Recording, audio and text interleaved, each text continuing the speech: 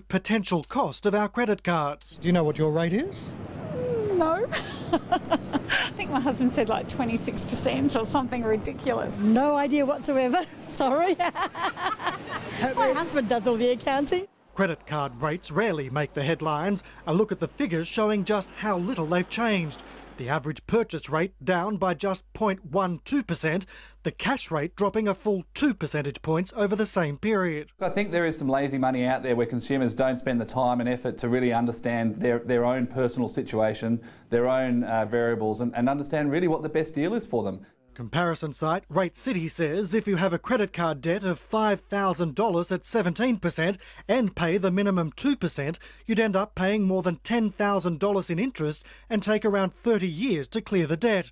Consumer Group Choice says shop around. These are complex products, they're often poorly understood, and for those reasons consumers actually pay far more than they need to for credit cards. So we see that in record bank profits, we see that in the huge amount of outstanding balance that Australians have on their credit cards. Some of those outstanding balances are horrendous. Credit card debts can be frighteningly high. It's not uncommon to have someone with $10,000, $20,000, even more than that in credit card debts. Easy credit, a trap for some. Consumers are urged to educate themselves about credit card costs. I've just recently dropped it. It's 13.6 or something.